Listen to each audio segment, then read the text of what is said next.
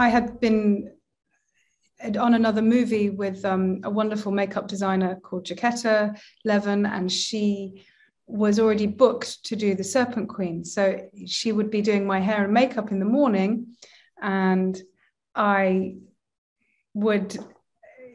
be hearing about the Serpent Queen. And every morning I'd be like, oh, and I would be making suggestions about what actresses maybe should go up for the role and people I knew. And I remember kind of, yeah, there was at one point, I don't know if they were going to cast somebody that could play younger and older, or, you know, there was, anyway, I was just listening to this fantastic kind of, about this fantastic show and the history. And then I started kind of Wikipediaing and Googling. I'm like, oh, she's amazing.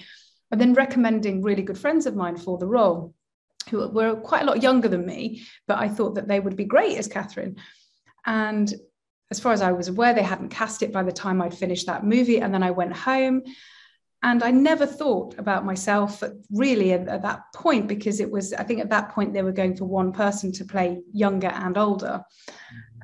And I think secretly deep down, I thought, well, if they go older, maybe I'll get a look in, I don't know. And yeah, sure enough, I went home and I had like a week off or something. And then I got a call from my manager saying, there are these scripts coming your way, and have a read and tell me what you think.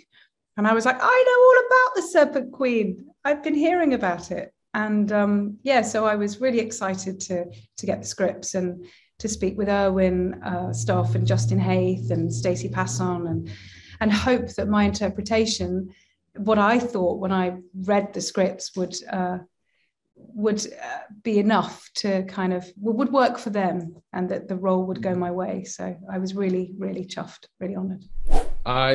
When I read the book, I was struck by the fact that this seemed to be a very modern character, but in the sense that she was essentially a pragmatist and a survivor,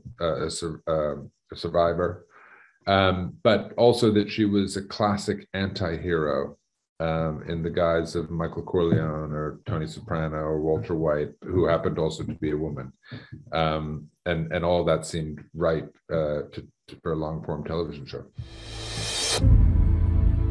I think the way I've done it forever really is you find the person by being them in the moment. You do as much prep as you can for a role in regards to, for this, listening to the book by Leonie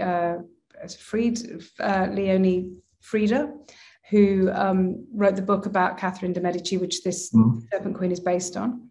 Yeah. Listening to that and then trying to kind of work her out a little bit. And I think, I don't know for yourself, Eric, but sometimes when you read a really good book, you have a good sense of the character.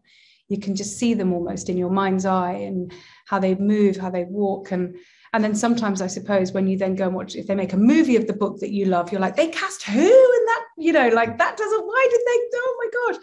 You know, there's sometimes a bit of that. So for me, I get the lucky bit of falling in love with a character and knowing them really well from the literature.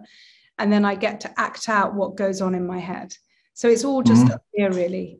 Instinct, yeah, and having fantastic scripts. I think just being in those locations, the real Chambord, the real Chenonceau, in our costumes that Karen Muller-Sirot designed and made, they were just extraordinary. My breath would be taken away, because here we were in these real places, in these real clothes, places that Catherine had really been and touched, and the walls and the trees that were older than the building. So she must have seen those trees and, you know, just kind of absorbing the reality, really. So every day when we were on location, I found astonishing and just would pinch myself.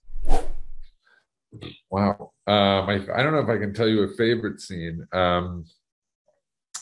There's a couple of standout scenes that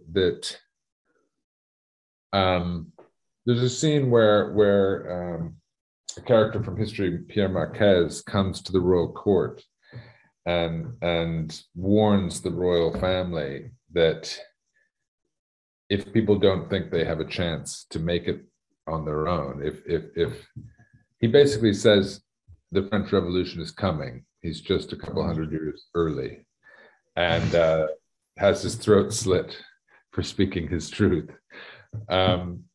That's a scene I think about a lot, because it seemed something very contemporary about it. The warning he gives is, if a hardworking person doesn't feel they can make it here, you're going to have trouble, and that seems a relevant speech today. Yeah, true. What was the greatest challenge in the cinematic realization of this project?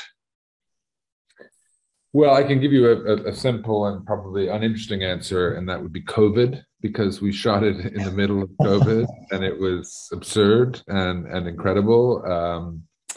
We had this absolutely extraordinary French crew and an incredible cast, and it really had to become a family in order to get through this, in order to keep each other safe, in order to achieve what we had to achieve under this extraordinary pressure.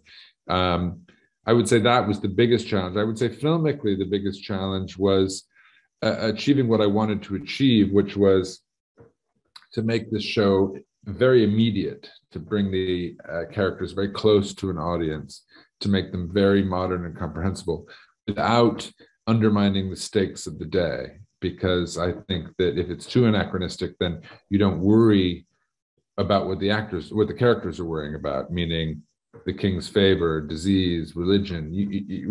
So that was the balance to walk. Well, I mean, Chateau Chambourg. I mean, Chateau Chenonceau is the most beautiful house you've seen. Chateau Chambourg is utterly absurd in its scale and grandeur, and shooting in those places really revealed a lot about the people of the day, why they built these things, how they lived, the vastness of them, the importance of pomp and circumstance. I mean, how do you convince somebody that God picked you to be king? You build a huge castle. That's part of the marketing, and that became very clear.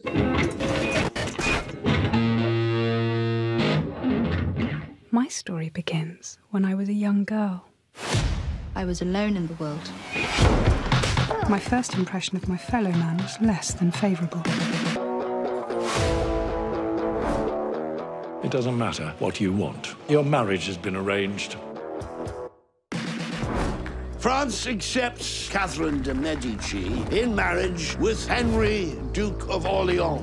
Then something terrible happened. I fell in love. But I was wrong. Do you know what I learned that day? Never trust a single soul. It was my time to govern. The only way I knew how.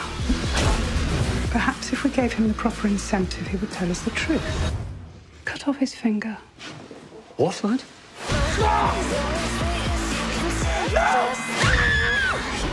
Catherine has a magician. He has lured her over to the dark arts. Drink. You were cold, possessed of the black heart, just as they say. Sometimes it feels like I can make things happen if I want them badly enough. If you don't teach your enemies a lesson, then they'll never learn. When you find life conspiring against you, you must change it to your favor, no matter what the cost. Are you with me? I am with you. None of us are safe. You have a serpent in your midst. Feels good to be bad. Take the sting.